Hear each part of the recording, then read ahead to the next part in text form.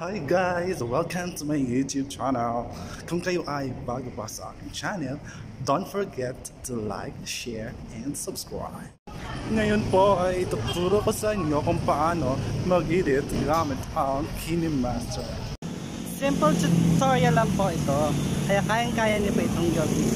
Pagdudugtungin po natin ang mga video at lalagyan ng text. Ngayon, umpisahan na natin gamit ang Kinemaster app.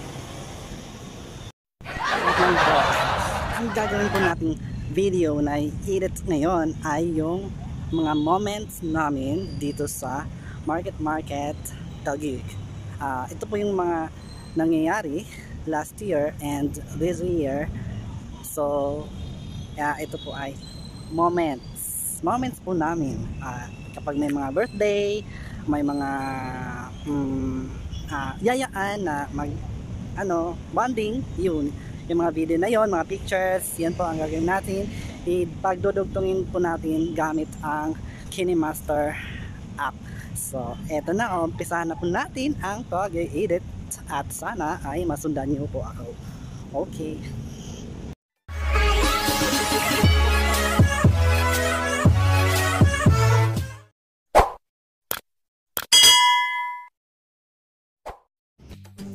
Ito na guys, umpisa na natin ang pag-edit ng video at mga pictures gamit ang Kinemaster app. Kapag kayo po ay wala pang Kinemaster app, hanapin nyo lang po sa Play Store. Search nyo lang po ang Kinemaster at download nyo po. Ayun na po, click natin yung media para hanapin natin ng mga video.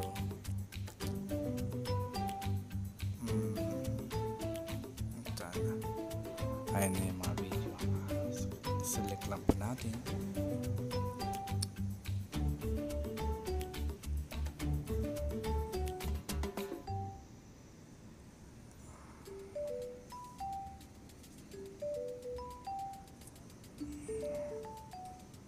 Ayan na, select natin lahat ang mga video.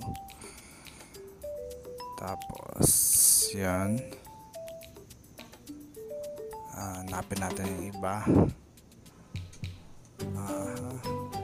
Sana pictures tayo. Okay, pictures, lahat na pictures, select natin yung mga pictures sa isa.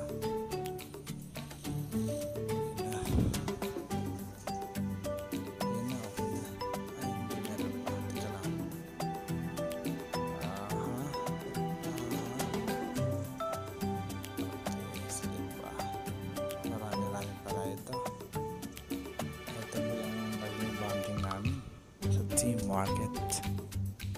Ayan na. Tapos na guys. Select na lahat. Ayan. Tapos ang gagawin natin ngayon ay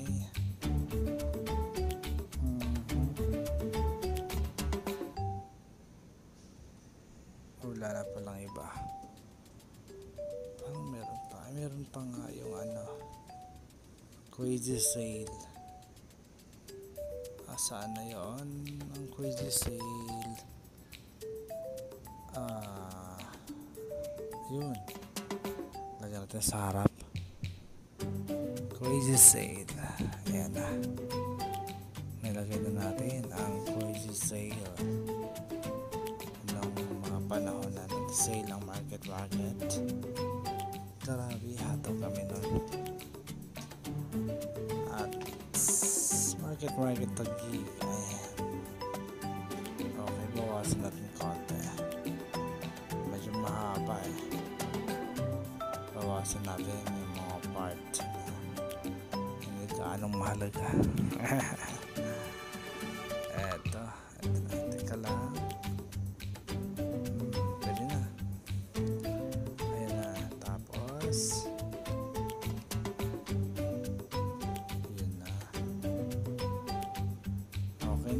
naayos na, nalagay na po na video. at mga pictures. Ang gagawin natin ngayon ay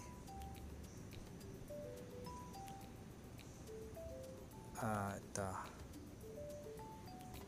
Check natin yung mga part na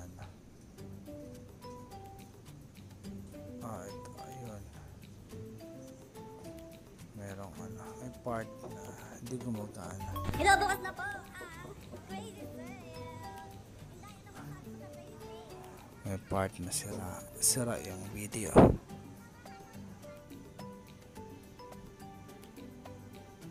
So kailangan natin tanggalin yan. Ayun, sira. So ang gagawin natin ngayon ay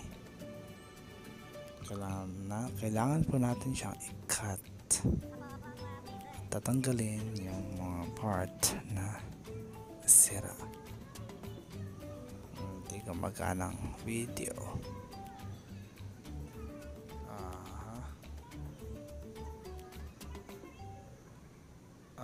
Ito. Okay, dito banda. So kailangan natin i-click yung video. Click natin yung video, tapos cut. Piliin natin yung split and playhead. Tapos ayan. Okay. Ayan na, na-cut na siya. Tapos tanggalin natin. Kakrap natin. Crop na natin yung mga parts niya. Hindi na siya gumagana. Kailangan natin siya i-crop. Masira ang video. Sayang. Bakit kaya masira yan? Okay, lahat pala. So kailangan na siyang i-delete. Ayan na. Delete na natin para walang problema. Okay, check natin ulit lahat. Ayun, merong nakahiga ay nakatayo. So kailangan natin siya ipahiga. Ayan, kailangan natin niya ipahiga. Click lang yung video, tapos click yung saan na yun.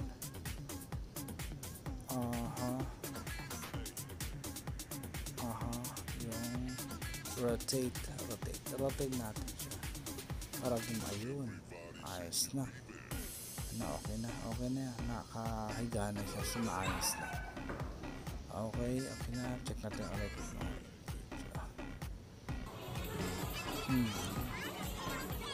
rotate namin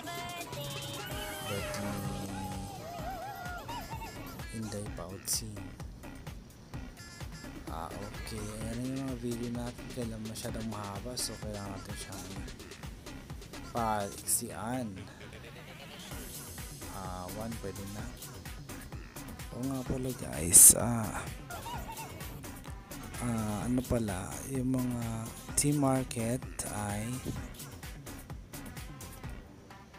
mga tenant po kami dun. Maraming tenant po.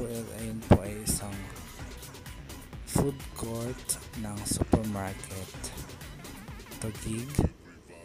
So pag pumunta kayo ng supermarket, hanapin nyo lang po ang basement, tapos yun makikita na po ninyo ang food court at nandoon po kami nakahilera. Marami po yun, mga maraming mga pagkain doon. Kami po ay mga food tenant. Iba't ibang company po iyan. Masasarap ang mga pagkain. Siyempre, sa amin masarap din yan, our Lapids. At ayun na.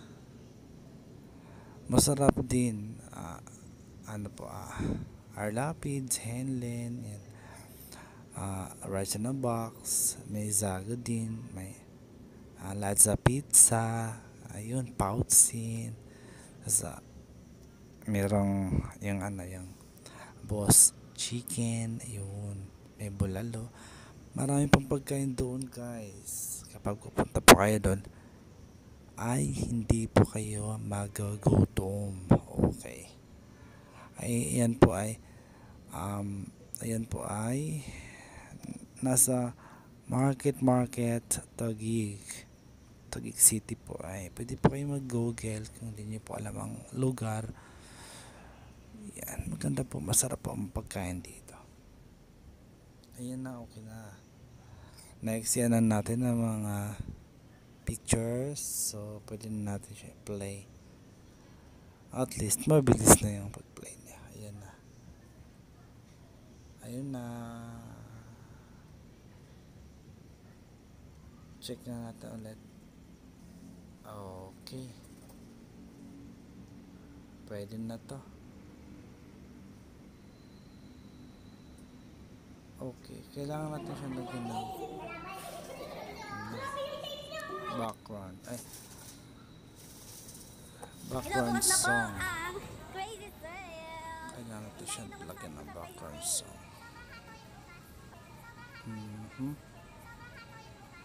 Sana. Oh. Okay, click natin yung music button. Hanapin natin yung wag dyan, music assets. Tapos yung maganda, hey what. Yan, click natin yung plus. Okay, mahaba siya eh. So, kailangan lahat meron. Okay dyan. Click natin ulit yung plus para madagdag yung video. So, ayun na. Tapos na. Pagkatapos po nyan ay may background na ang lahat na video. So, pwede na natin siyang save. Pahinaan konti. Masyadong maingay. So, kailangan pahinaan konti natin. Binubukas na po ang Crazy Okay. Sale. Hintayin naman sa ating Crazy Sale. Tama lang. Sa kabila din. Kabila din. Click natin yung music ganon. Tapos, yun konti kay 50. Ayan. Pwede na yan. 50. At least, hindi ganong ingay. Yung mga, ayan. Background lang kailangan. Hindi masyadong maingay. Okay. Ayan na. Okay na. Okay na lahat. Mga pictures. Nice na video. So, pwede na natin siya i-save. Click lang natin yung yun. Click lang natin to. Pwede natin siya i-adjust to 720 HD. Okay na. 30. Okay na. So, naka-high na siya. So, export na natin. Pa-export niya. Okay na yun. Hintayin na lang natin at save na yan sa ating gallery. Okay lang. Thank you.